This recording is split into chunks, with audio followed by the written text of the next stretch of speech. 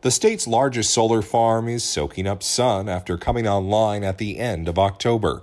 Located in Lynn, the 201-acre array is comprised of 81,700 solar panels. Owned and operated by Strata Solar and built by Swinnerton Renewable Energy, the power plant generates electricity for purchase by Avista Utilities of Spokane. The Adams-Nielsen Solar Power Generation Plant was built to supply power to as many as 80 large commercial and industrial customers wanting carbon-free electricity.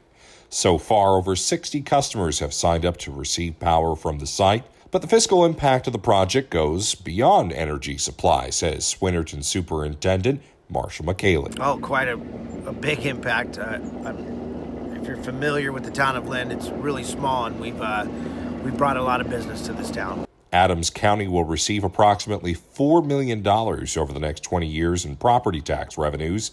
The project will increase Adams County revenue by 1.25% each year during the 8-year life of the program. The project also created 110 seasonal construction jobs. Marshall says the Adams-Nielsen farm has been one of the more successful solar projects thanks to the support of multiple parties.